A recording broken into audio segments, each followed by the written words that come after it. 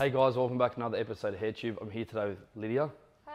And you're gonna have to forgive me because the left side of my face is numb because I just got back from the dentist. They said that it wouldn't last this long and I've been waiting, but we can't wait no more. So that's why the side of my mouth's not working. So if I sound like I'm a bit drunk, I'm not. I just went to the dentist this morning, so. Anyway, let's get into this. We're gonna do Lydia's hair today. Yeah. We've had a little bit of a chat about what we're gonna do. Lydia wants to be blonde. We've just come out of winter in Australia. It's now spring, and we see often our clients wanting to go lighter towards the warmer months, and they tend to give their hair a break in the cooler months, so they use demis and semis and stuff like that. So today we've decided we're going to make her as blonde as we can. However, so that it's a little bit more even, we're going to start with preparing our base using Matrix Color Sync, just to give it like a nice even beginning. So we'll process that for about 10-15 minutes. We're going to do something around level 9. So it's not going to be awfully dark. All we want to do is try and match her ends a little bit better to this sort of area here. And the reason why I like to do that is rather than doing lots of low lights and trying to match and bring that dark through the root or from the root into the ends, I find it's easier just to level out the base and then go back and lighten the hair. And we're obviously going to use the LightMaster with Bonder inside. So that's going to look after that when we lighten it. And only sort of half processing the semi-permanent, not processing it for the full 20 minutes. You don't have to worry about trying to pull all that colour out. So we'll be here for a few hours. Yeah, that sounds good. Settle in. Also with a haircut today, we're going to completely reshape it. We're going to leave it long, but we're going to give it a really good trim. You can see that it's carrying some damage from the cooler months. So I'll probably cut it up like just to sort of right on the chest, maybe just about like there. Just to get those split ends off, and then Lydia said she wanted to reshape it around the face, just so that when she blow dries it, it sits nice. She's got those nice shape, complement her face, and then we'll lay the back just to bring that colour out. Yeah. So I'm going to wrap her up. We're going to do that first colour, and then once we've done that, we're going to lighten it, we'll process it, rinse it, tone it, and then we're in for the haircut. So it will be a big day today, but Rome wasn't built in a day, and sometimes it does take a good solid 4 or 5 hours to create beautiful hair. So yeah, sounds good. we're going to get stuck into it. See you soon. Okay, so I'm out the back in the colour room.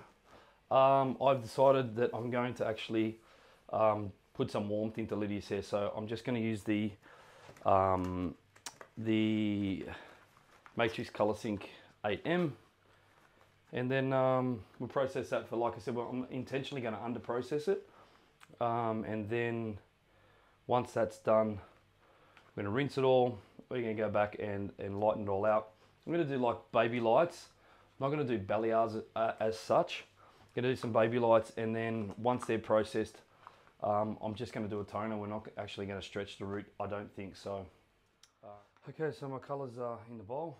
I always weigh up all my colour. So I actually decided to use 9MM and 8P. 40 grams of 9NN, 20 grams of 8P, and then my 10 vol.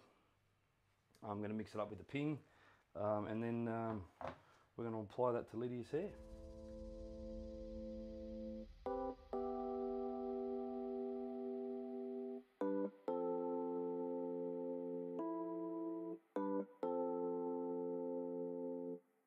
Crystal skies, crowded places, lonely faces, howling wind in those eyes, desperation. Okay, back from the basin where we did the toner. Now we're just going to dry it all off, and then we're going to start our foiling.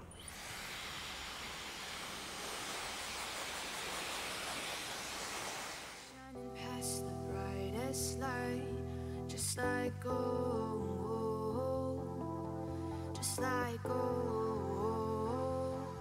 I've sectioned Lydia's hair up into 3 basic sections there, and the first couple we're going to do are going to be diagonal.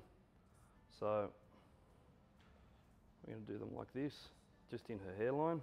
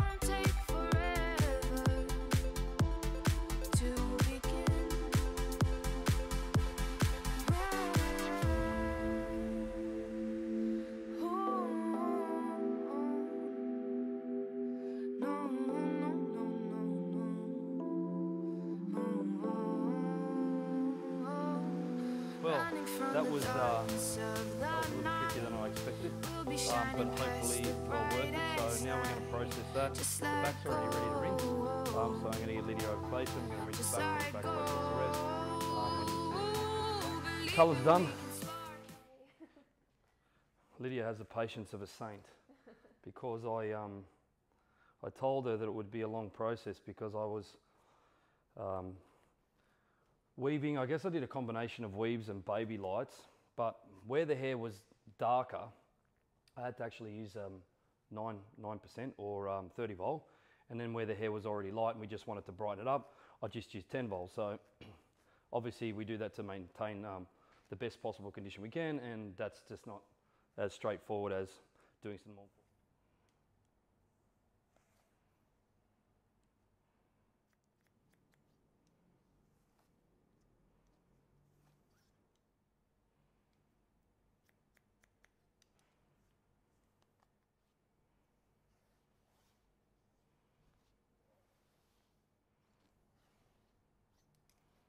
Okay, so the link is done. I'll just get you to look this way for me, Lydia.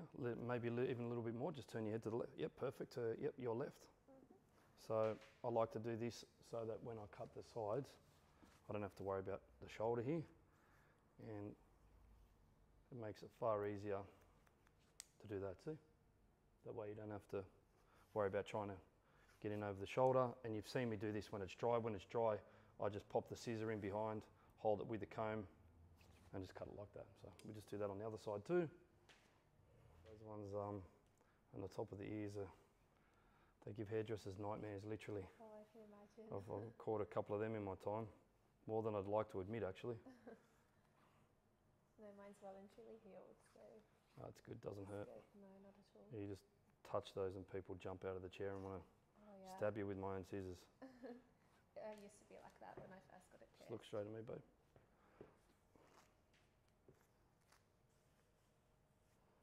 good. A section on each side to be our guideline.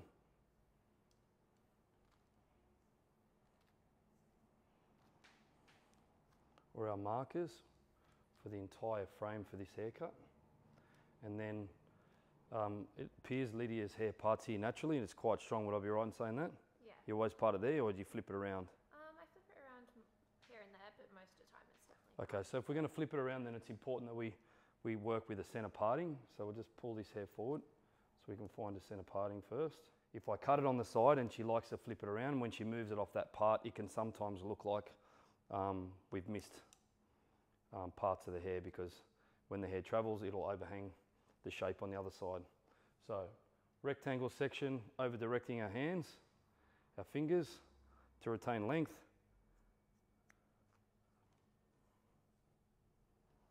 We need to make sure that we over direct the hair so that we don't cut all the length off, and having those points on the sides, or even cutting it on the shoulder so it falls around in the back. We don't want to cut this off here. We want to make sure we're over directed enough to avoid doing that.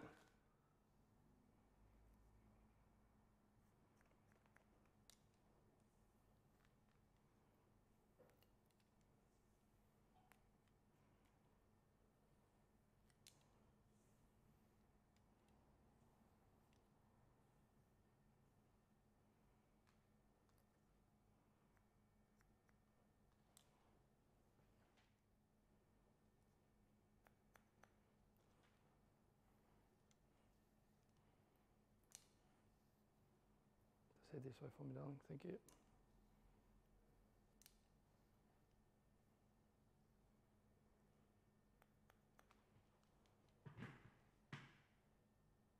See, it's really important we don't touch these ends, and we keep doing this essentially until you have no hair that comes into that shape in the front. So we pull all the hair from the back forward. Now this will also layer the back, so that's something to be mindful of, but because we are layering the back of the hair, it's, for us in this particular haircut, it's okay, but if your client just wanted shaping around the front and didn't want layering in the back, then I would suggest that you do some of those,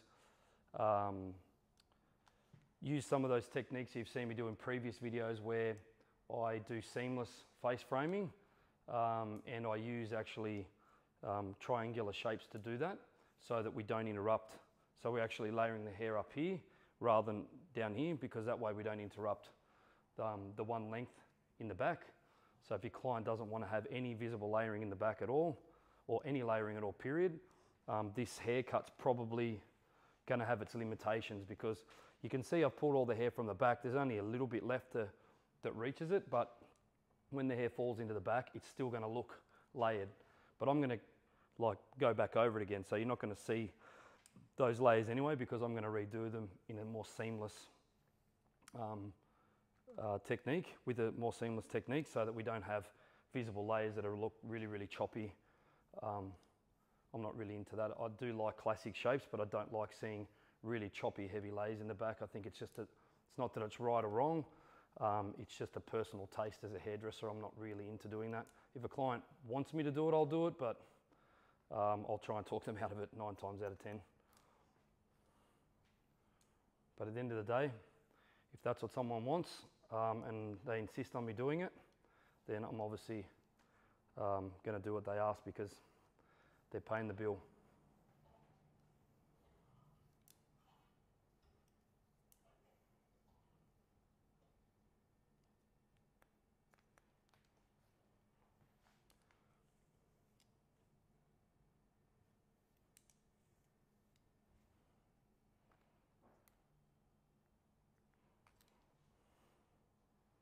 Now it's time to lay the back. Cameras always get in the way, don't they? Ends of the haircut is done, and the framing around the face is done, but I've decided I'm actually going to layer the back dry. So I'm going to blow dry the hair.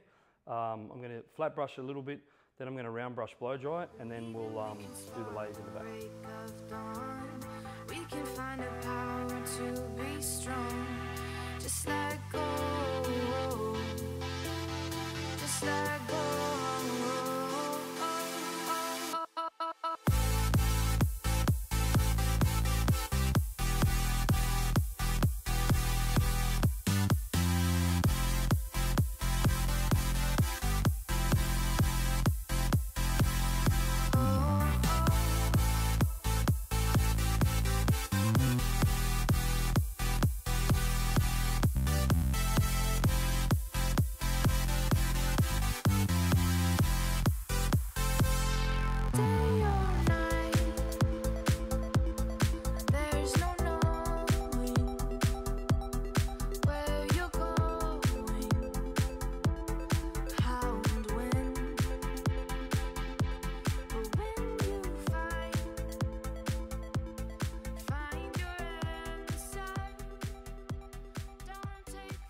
And we're done. Just a little style fixer. Well, I can feel my face again and I'm talking properly. Yeah, that's good. Still a bit sore. Oof, I hate the dentist, but I love your hair. I love my hair too. It looks amazing.